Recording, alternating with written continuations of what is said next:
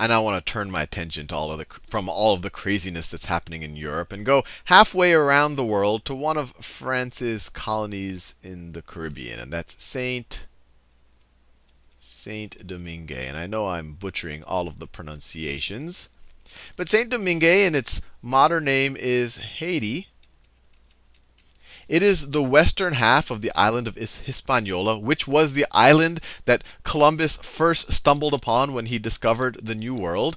The eastern half of the island that you don't see here, I've zoomed in on the western half. The eastern half is now called the Dominican Republic. At that time, it was called Santo Domingo, and it was in control of Spain. Let me write that down. So Spain is here. You probably don't see my yellow that well. And then on this side, France has colonized. Let me write Spain in a bolder. There you go. Spain had colonized the eastern half of the island. France had colonized the western half. And just to get us up to speed on the history, in 1492, Columbus showed up, and it was a Spanish colony. And I'm talking about just the western side. The eastern side continued to be a Spanish colony.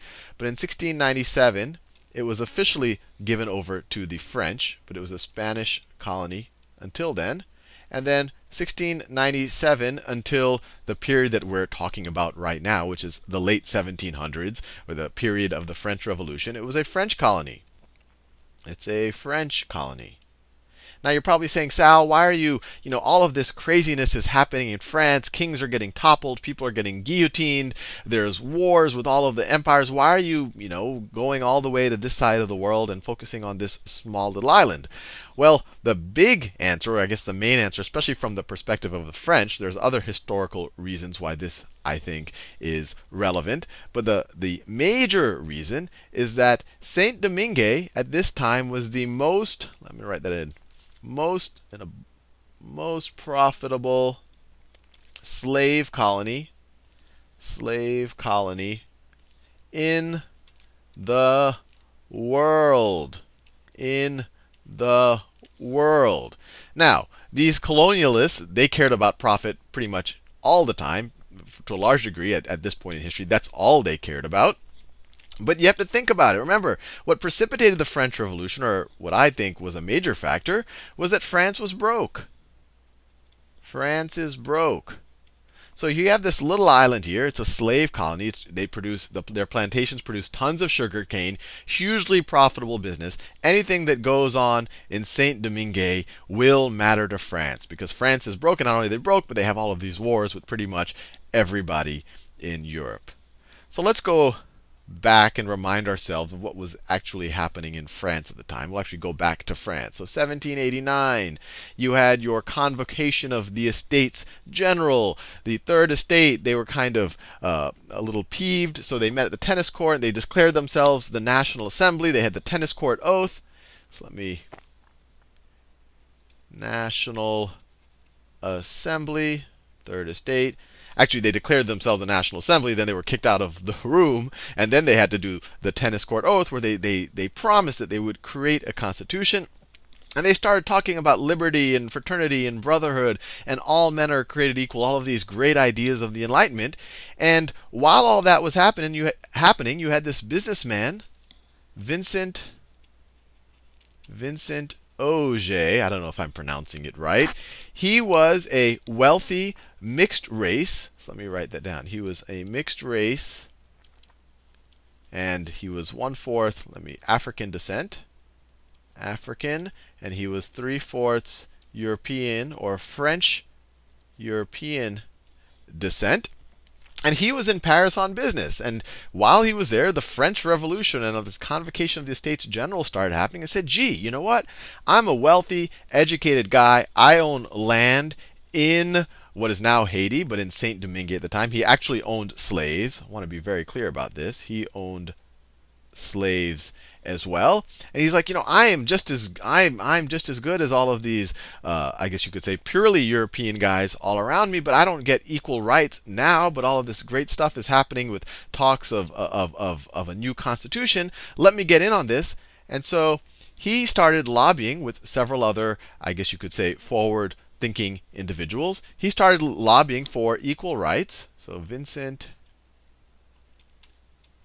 Auger, he lobbied for equal rights. the rights to vote and not to be treated like a second-class citizen. Lobbied for equal rights.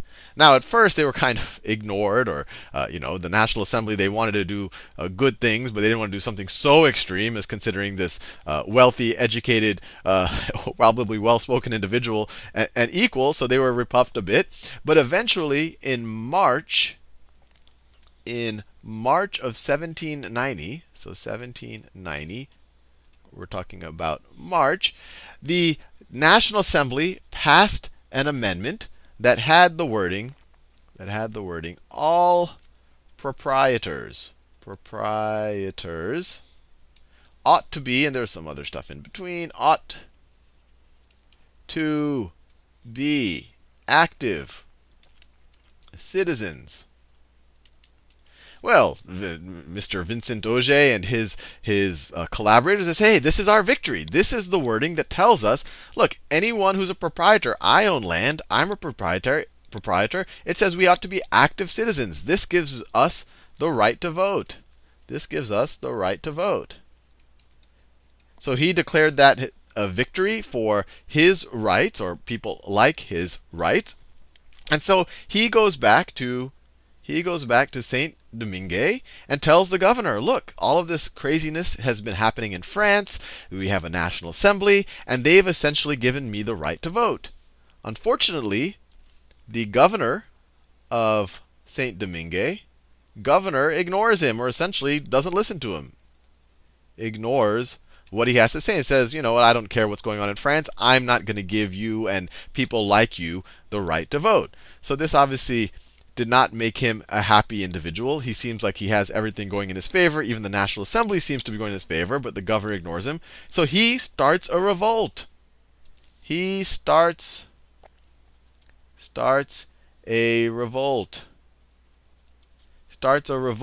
When he returns, and he's essentially rebuffed. He returned in October of 1790, ignored by the governor, so he starts a revolt. Unfortunately, his revolt wasn't successful. And I want to be very clear here. When he revolted, he wasn't revolting to abolish slavery. He wasn't revolting to give all black men on the island the right to vote. He was revolting to give free men of color who owned land the right to vote. And that was probably his mistake in the revolt, because I want to give you a little sense of the demographics of Saint Domingue at that time. There were 500,000 slaves of African descent. You had 40,000 white colonialists, and you had 28,000 mixed race. Free men, or of color, or however you want to describe them. Now, if you're going to start a revolt, you're going to get some subset of, if you're starting a revolt to defend only your rights, you're going to get subset of this 28,000 against a very well-armed, in power 40,000. Now, if he had thought maybe I should speak in a little bit broader terms, he was essentially trying to become a part of this club. But if he spoke in maybe slightly broader terms, maybe he could have tapped into some of the angst of that 500,000. But he didn't, and so his revolt was unsuccessful, and he was captured. And then in February 1791, he was executed.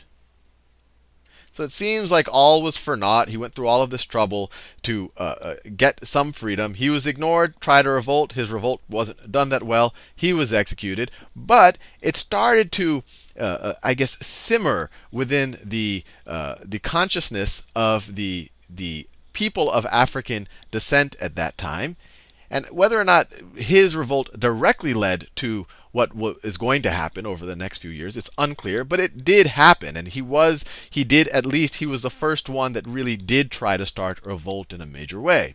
But anyway, after he was executed, in there started to be a little bit more murmurings, especially in the north. Most of the sugar plantations were focused around the north. And obviously, the more plantations, the more profit.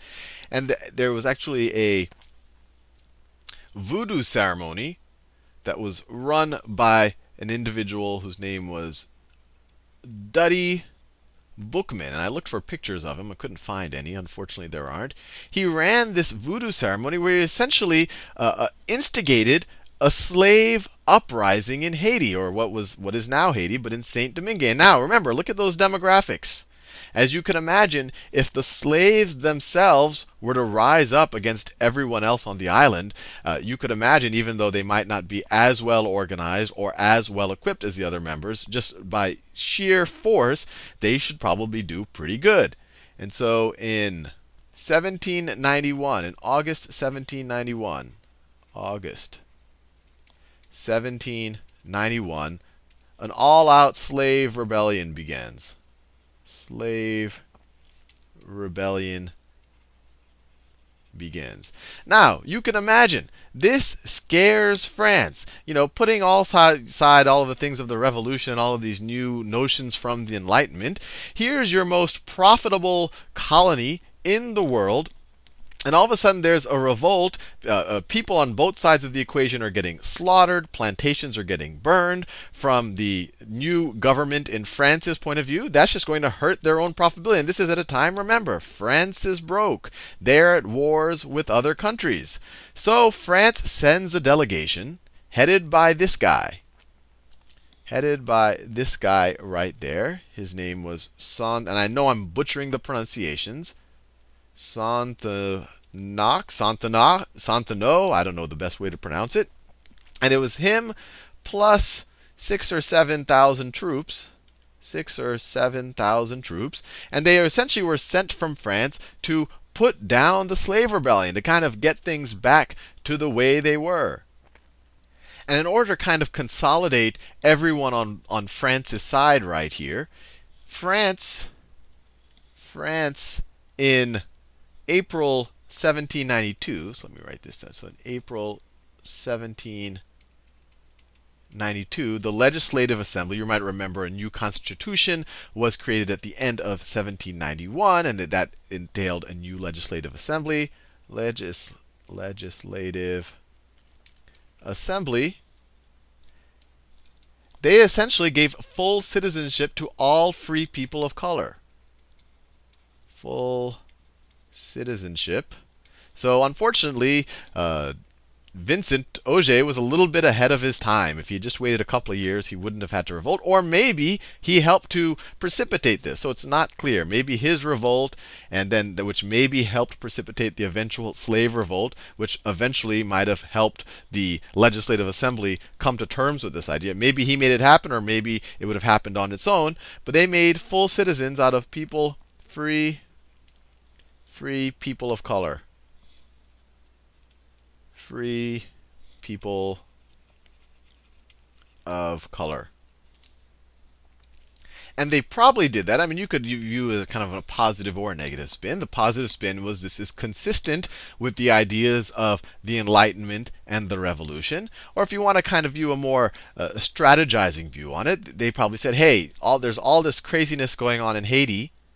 If we can at least get these people on our side, we might be able to properly suppress these people over here. And let's be clear, many of these mixed race free men of color, they owned slaves themselves. So from their own self-interest, they were actually very similar to the white colonialists in Saint Domingue at that time. So if they were a little bit more strategic about it, it might have been just to kind of consolidate the power on the free people on the island, or the landowners on the island. But they sent that message with Santano and 6,000 to 7,000 troops to get things back in order.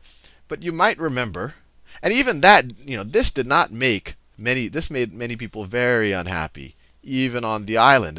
Some of those white colonialists at that time, they weren't the most liberal thinking people, and they probably didn't appreciate this idea of free men of color being able to have all of the same rights as they did. So there was obviously a lot of antagonism against this guy, against Santano right there. And then you might remember that in February 1793, we saw that in the previous video, or in several videos ago. February 1793, you start having war with Great Britain. War with Great Britain. And Great Britain had control of this right here. That is Jamaica. That is Jamaica. Just to be clear, in green right here, this is Saint Domingue. So that is Saint Domingue. And right here, this is Santo Domingo, controlled by the Spanish. So you had a big problem. Here he is, Santo Knox right there. He's antagonized some of the whites. He's trying to put down a slave rebellion, or at least get things back to normal. And then all of a sudden you have the British over here, and you have a lot of these white colonialists that start saying, hey, you know what? If France is going to be like that, we're going to side with the British. We're going to side with the British, or we're going to get help from the British, and we're going to use that help from the British to essentially get our way back in Saint Domingue. Now, the Santo Knox, who was, as far as I can tell, he was of a more liberal persuasion in that he was sympathetic to the plight, definitely, of people of mixed race, and even to the plight possibly of slaves themselves. But also for strategic reasons, he saw the writing on the wall as well. He said, gee, you know, I have 500,000 slaves, and we need to fend off the British. So, and this is a pretty bold action. I mean, this is in the history of slavery. This is actually one of the most significant declarations. In 1793, in August of 1793, it might be a reflection of his own ideas, or it might have just been because of the threat from Britain. Santo Knox, or whatever, Santo Knox declares freedom for all the slaves. Declares freedom for slaves. He wasn't saying that they would have all of the same rights as land-owning men, but he's essentially abolishing slavery. And well, this was initially, he did it just in the north. So this was at first just in the north. But in September and October, he eventually extended it to all of the French possessions in Saint Domingue. Now you can imagine the slaves that were revolting this entire time, they're a little bit suspicious of this gentleman. He was, it looks like, sent to Saint Domingue, or what is now Haiti. It looks like he was sent there to put down the uprising. He shows up with 6,000 or 7,000 troops. He tries to side with essentially the enemies of the slaves to put down the uprising. And now, all of a sudden, when the British look like a bit of a threat, he's like, hey, I'm ending slavery by myself. I am just declaring slavery to be over. And they've been tricked before, and they're saying, this is probably some type of a trick just to make us kind of become a little bit of passive so that they can get back at us. And so their leaders were a little bit suspicious of it. But then in February of 1794, this was ratified. His declaration was ratified by the French National Convention. Ratified by French National Convention. And by the time word got to the freed slaves, or the rebelling slaves on the island, so now we're in May 1794, the rebel slaves leader, and this is a super important name to know, Toussaint Louverture. He was the leader. So he was the leader of the rebels.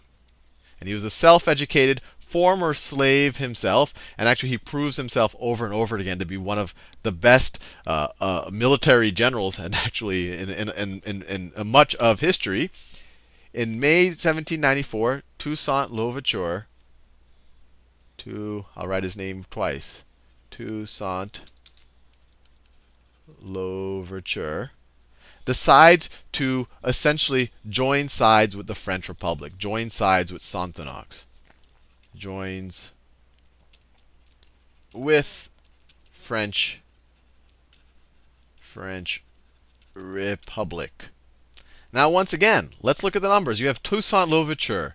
He is essentially the leader of the 500,000 newly freed slaves. He is in charge. I mean, this is essentially this is the military of the island. He is now the leader of the island. So now he is essentially, you can almost view him as the general or the governor of the island of this colony.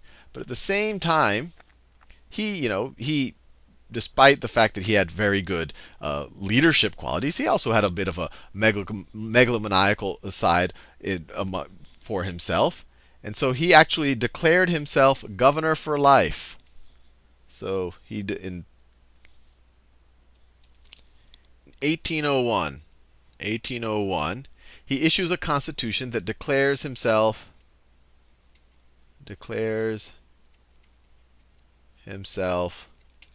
governor for life. Governor for life. And in his defense, I guess, I mean, this wasn't that unusual for this time in the world. I mean, you look across the Atlantic, look what Napoleon's doing. He takes over the French Republic. He essentially is declaring himself emperor and whatnot for life. And this guy says, hey, I have the same right to do it. I've led these people to essentially their freedom. They trust me. I'll declare myself governor for life. And also in his defense, and this I think also speaks to him being a step ahead of many of the rulers at this time, is that he didn't have just plain old slash and burn tactics. He actually did enforce a lot of discipline amongst his troops. And we'll see one of his right-hand men, Dessalines, I know I'm pronouncing it wrong. Dessalines, he was much more, I guess, savage with the people that he was fighting against. But Toussaint Louverture was very disciplined. And when he came to power, he actually did not try to get revenge on the mixed race or on the white plantation owners. He realized that, hey, you know what? We are a new people in charge of what is essentially a new country, or in his mind, it's a new country. But let's not try to rock too many boats. Let's try to kind of keep our society going in some reasonable way so that we don't just, ruin ourselves into oblivion. And he also did not declare independence from France. So that's an important point too. He wasn't some type of, true. He didn't want to completely disjoint themselves from France. So no independence. He was just happy, essentially being part of the French Empire, but he himself will be the governor. Well, now you can you can imagine on two levels, Napoleon was not happy. And you remember that in 1799 and especially 1800, Napoleon comes to power, calls himself the first consul. Napoleon not happy. And he's not happy on essentially two grounds. One, there's this upstart here declaring himself declaring him governor for life of this island. No one can do that but Napoleon. The other problem that Napoleon had is all of a sudden, once you lose 500,000 slaves and they are now free men, and they can essentially, you now have to pay them maybe slightly better wages instead of just making them do what you want and just extracting all the profits, the island, the colony, becomes much, much less profitable. So in the back of his mind, he also wanted to reinstate slavery. And you'll see that he does it explicitly later on. So doesn't like slave freedom. So he sends his brother-in-law. You need a dirty job to do. You got to send someone you trust. He sends his brother-in-law, Charles Leclerc. Charles Leclerc, with 40,000 troops. 40,000 troops. So Napoleon is definitely taking the situation seriously with 40,000 troops to essentially take back the island from Toussaint Louverture. And so you imagine there's this huge battle that goes on the island of Saint Domingue, or the western half of the island, or the part that's controlled by the French.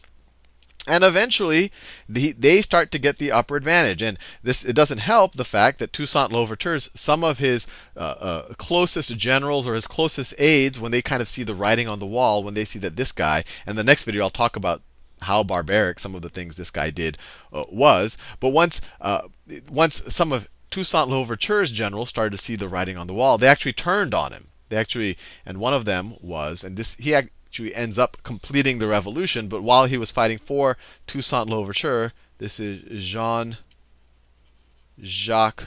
Dessalines.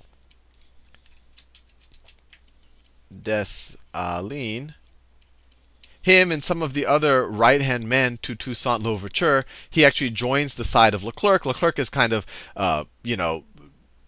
making it look like he's not trying to reinstate slavery. He's not trying to take citizenship away from people of African descent. He makes it look like he's only trying to take Louverture off of his high horse. So this guy says, okay, fine, for the betterment of Saint Domingue, I'm with you. And at that point, Toussaint Louverture is essentially in a very tough situation.